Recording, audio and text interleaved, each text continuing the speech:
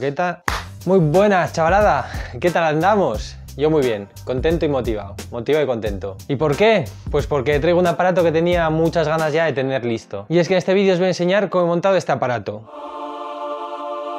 Un dispositivo capaz de conectarse a la webcam de un par de playas a las que suelo ir a surfear, valorar el estado de las olas y avisarme cuando las condiciones sean buenas para dejarlo todo, pillar la tabla y marchar a darme un baño. Además, también es capaz de funcionar como una alarma y desconectarse automáticamente si las condiciones del mar no son lo suficientemente buenas como para que el madrugón valga la pena. Como imaginaréis, si es que el nombre no os lo ha dejado del todo claro, este proyecto se basa en una inteligencia artificial. En este caso, en un clasificador de imágenes. Un clasificador de imágenes, así a grandes rasgos, es un sistema que tras ser entrenado con un montón de imágenes previamente clasificadas, es capaz de clasificar imágenes que nunca antes había visto. Por lo que la primera parte de este proyecto ha sido generar ese banco de imágenes o ese dataset con imágenes de estas playas, intentando tener imágenes de todas las condiciones posibles, de días soleados, días nublados, días con lluvia fuerte, con sirimiri. Para eso lo que he hecho ha sido un par de scripts que se conectaban a estas webcams y hacían una captura cada X tiempo. Una vez tuve una cantidad de fotos aceptable, un poco justa, pero aceptable para ir haciendo las pruebas, hice otro script para hacer esta clasificación manual. En un principio me flipé un poco, hice 6 categorías, que si olas buenas, olas malas,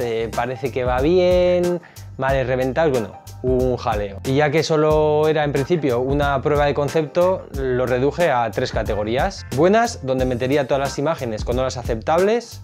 Malas, donde metería tanto fotos de mares en calma chicha como mares reventados, desfasados, insurfeables para mí. Y descartes, donde metería las fotos que no apuntan al lugar de la playa que estoy analizando, ya sea porque apuntan a otro sitio de la playa, al parking o donde sea. Aún así, esto sigue siendo un jaleo, y es que no es nada fácil poner el límite entre qué son olas buenas y qué son olas malas. Tiene un punto muy subjetivo, y es que lo que un día te puede parecer malo, pues igual después de 2 semanas sin olas te parece que es un bañazo. Así como para hacer un clasificador de gatos y perros, esta clasificación previa es bastante simple, hay poco lugar a duda. Tú cuando ves una foto pues distingues claramente si lo que estás viendo es un perro o es un gato, salvo en casos contados. El umbral entre una ola buena y una ola mala no está tan claro, y menos mirando solamente una foto. De hecho, esta era una de las cosas que me interesaba explorar con este proyecto. Ver cómo se tomaría la inteligencia artificial esta inconsistencia en los datos de entrenamiento. Así que nada, intenté clasificar las 2000 imágenes que tenía de una sentada para ser lo más consistente posible. Y con las imágenes clasificadas en 3 grupos de unas 350 imágenes cada uno, las casi 1000 imágenes que faltan estaban todas en el grupo de olas malas, y tenía la sospecha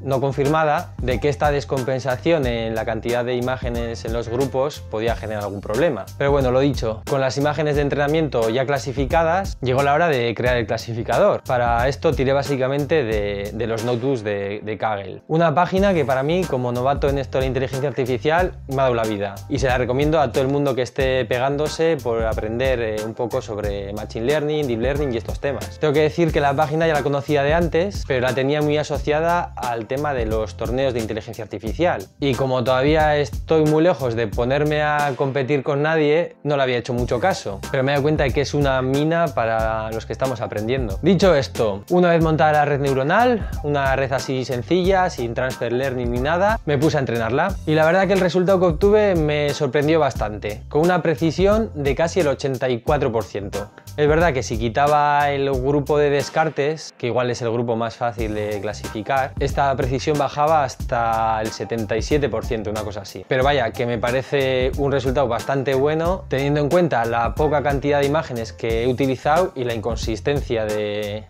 estas imágenes. Aquí tenéis la matriz de confusión, donde se puede ver de una forma más gráfica esta precisión. En la primera línea vemos que de 50 imágenes de olas buenas que tenía reservadas para testear la inteligencia, dio 34 por buenas y 16 por malas. En la segunda línea vemos que de las 28 imágenes de descartes con las que se ha testeado, ha clasificado los 28 como descartes, o sea que tiene una precisión del 100%. Y en la última línea vemos que de las 99 malas que reservé para hacer el testeo, ha dado 13 por buenas y 86 por malas, lo cual no está nada mal, teniendo en cuenta lo difícil que es poner un umbral entre qué olas son buenas y qué olas son malas, incluso para un humano. Y aquí podéis ver la red en acción, cómo ha ido dando por malas, pues tanto esta como esta, Esta la considero descarte, esta también la doy por mala, esta también la doy por mala y esta la doy por buena.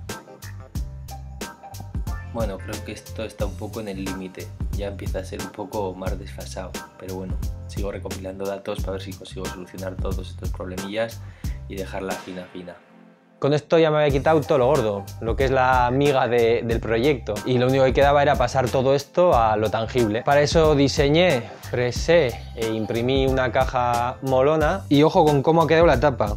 Que ahí donde la veis, esa impresora tiene 7 años, ha vivido 5 mudanzas y me costó 2 duros. Pero ahí va, como una fighter. La siguiente batalla fue montarlo todo en una Raspberry Pi 3, para lo que tuve que pegarme con las versiones de TensorFlow, conectar todos los componentes y poner unos imanes para abrir y cerrar la caja cómodamente. Si os fijáis, no hay ningún altavoz en toda la caja, y es que el encargado de dar la señal cuando se detecta una ola buena va a ser la vibración de un solenoide. ¿Y por qué? Porque no tenía ningún amplificador a mano y porque el pitido me parece una de las interfaces más desagradables que se pueden diseñar. Y esto es todo por hoy. Me gustaría enseñaros el aparato en marcha, pero hoy no hay olas. Así que si tenéis curiosidad por ver el aparato en funcionamiento, os recomiendo que me sigáis en Insta, que subiré algún vídeo de la alarma funcionando. Y nada, si os ha gustado lo que habéis visto, os invito a suscribiros al canal, darle al like, y si tenéis alguna duda, propuesta, piropo o lo que sea que soltarme, dejadmela en comentarios. ¡Venga, peña!